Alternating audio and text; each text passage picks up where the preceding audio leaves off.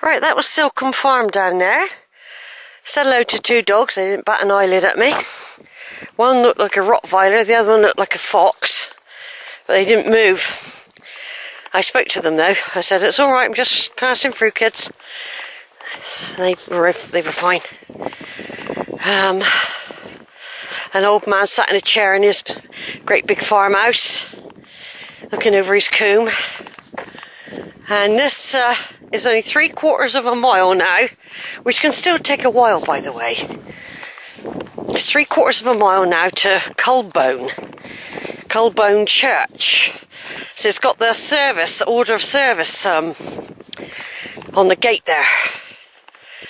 So this was the alternative path, by the way. If I'd taken this route instead of the coastal one this morning, this is the route, the path, mainly hedged but with some beautiful views, so it makes up for it in that way. But I am still glad I walked through the very lower coastal pathway. I'm still glad I'd done that, everyone. And I'm doing a circular and it's turned out to be brilliant, with breathing space.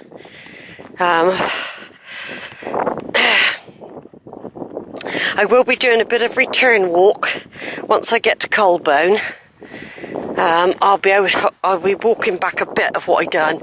The first bit is a little bit of hill, then after that it's all downhill. Back down to Porlock Weir, where I say there won't be nowhere I can get a cup of tea. By the time I get there, this is the trouble with, apparently someone told me with England, is that we shut everything up at 4 or 5 o'clock. Once they've earned enough money for the day, they shut. So all those walkers that have been walking for hours and hours, by the way, not those that drive their car and do a little walk. I'm talking about proper walkers. And who've, might have walked like me for 7, 8, 9, 10 hours. And all you fancy is a little bit of cup of tea and cake. And, they shut last week. They were just shutting when I got there last year. Look, little family of pheasants there, look. Little family of pheasants enjoying the sunshine. Look at that. Look at that. Look at that scene, everyone. Isn't it fantastic?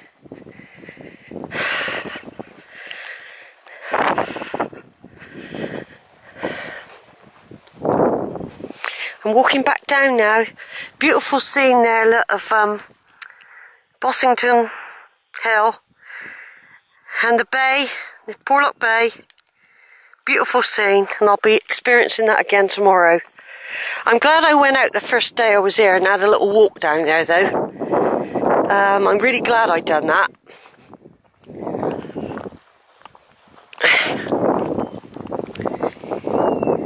Yeah, it's beautiful, that is. Over now. Right, I've just come through a gate. Up there was a sign saying Culbone Church and Coastal Walk to Porlock Weir, or Culbone Church this way. So, although I am going to Porlock Weir, I thought, well, why don't you try this other path? So they're both going to the church. So, unless there's a big tree across and they say, sorry, you can't come this way. They both take you to the church. So it's a bit of a mystery, and I probably should have stayed on the other path, by the way. This is the problem with me. I'm very curious to know why there's two paths to the church. Okay, with it only like very close. I can hear the stream. Yeah, I can hear the stream. So I thought I'd just sort of show a bit of this, a bit of diversion that I've done.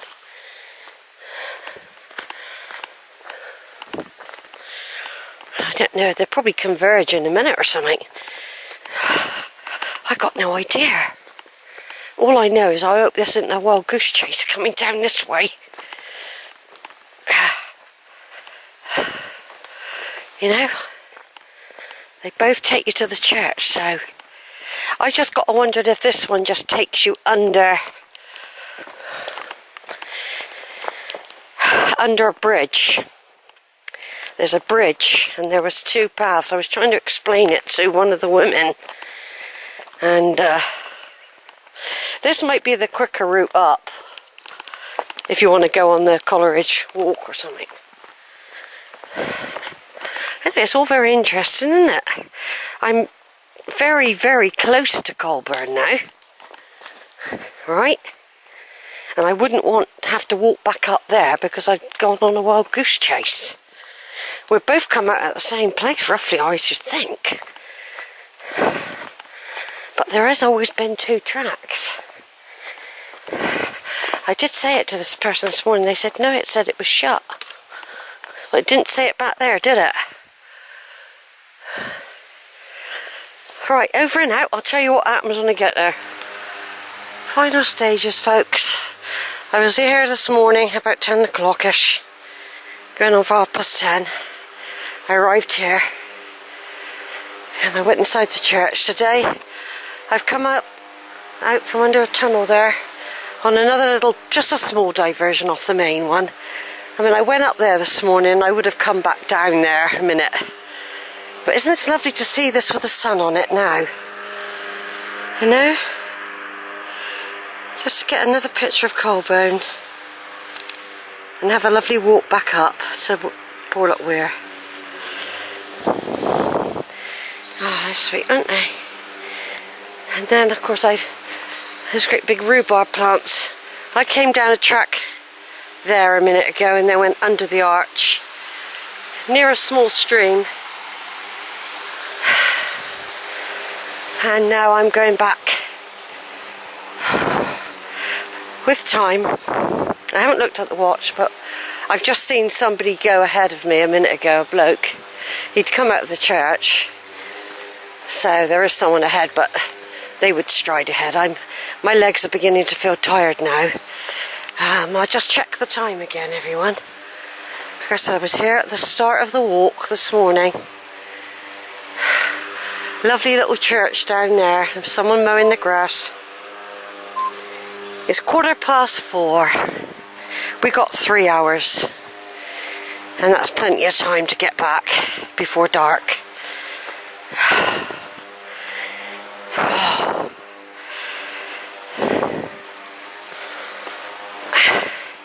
I'm very tempted to go back the way I came rather than up the beach, actually.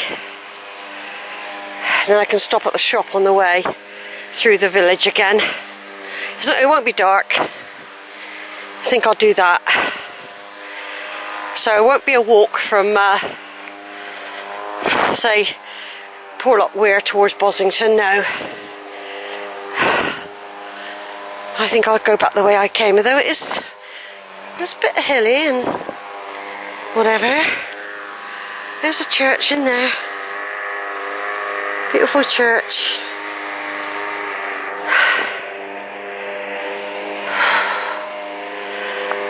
Two beautiful churches. Right, what I'm going to do, because this has been videoed before, by the way, coming down and going up, and I've got to be careful with my battery, not battery, memory card.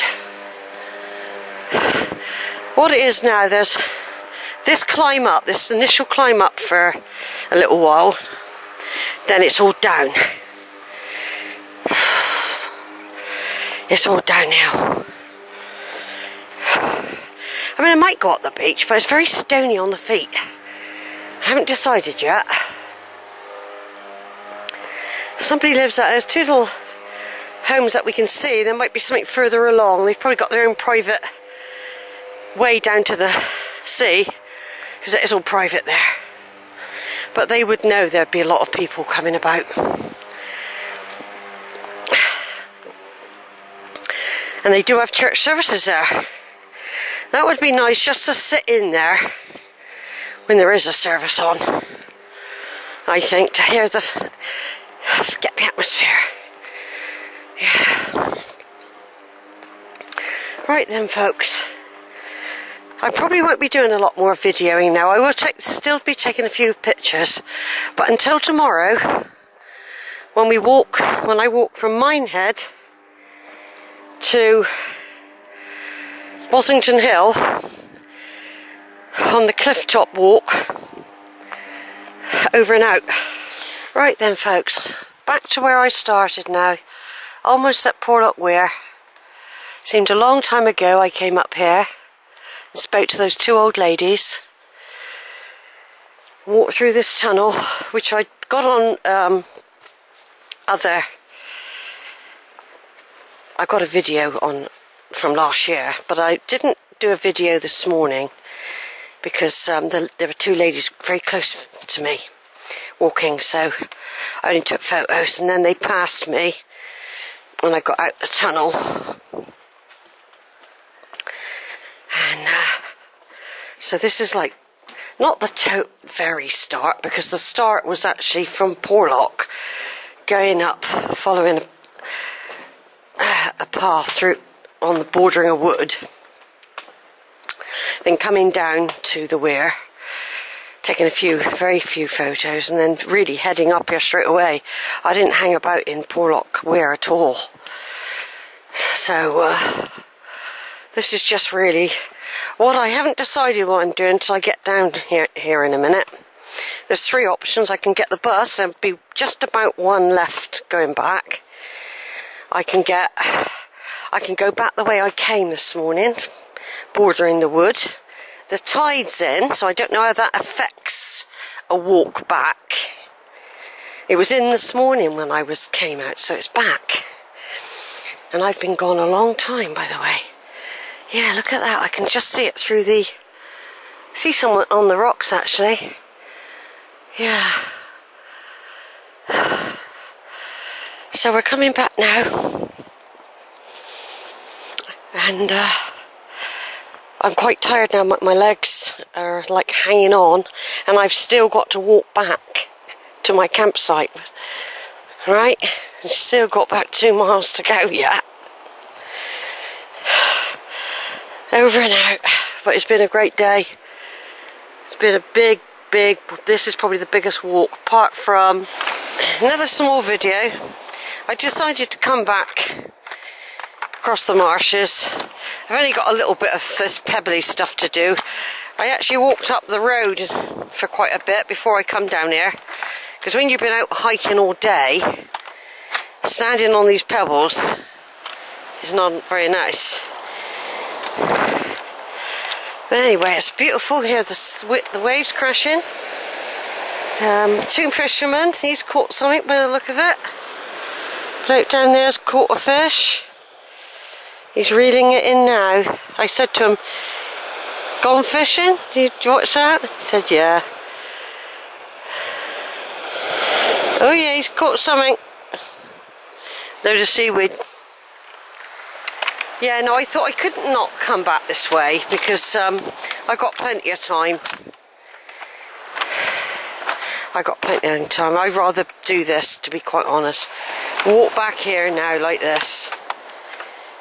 I filled my water bottle up. So it's going to take me time. I've got just under 2 hours before the sun sets. It'll be going down somewhere. It's behind the hill at the moment. And it's been a very good day. Very, very energetic. Quite strenuous at times. I had trouble with breathing before I'd even done any walking, though. It doesn't always make any difference, the walking, to me breathing. I can be breathless for no reason at all. Sometimes the actual walking actually helps, because it gets rid of all the stale air, makes your rib cage work, especially going up the hills. It's so healthy for you walking, as long as you're sensible as well. And I'm just taking my time now. I'm doing a little bit of plodding.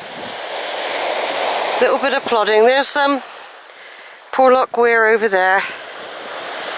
There will be a bus going by in a minute, but I'm not bothered. I'd rather be out here than sat in my van at the moment, to be quite honest. I've got tonight and tomorrow. Tomorrow I'm going to really take my time coming back across the top there. I'm looking forward to that. It's going to be a really warm day. Even though I've done this big walk today, I don't think it's going to cause me any problems. It's just one way as well. It'll be much shorter than what I've done today. So I'll be going, once I get off these pebbles, I'll be getting on the marsh, which will be soft on my feet.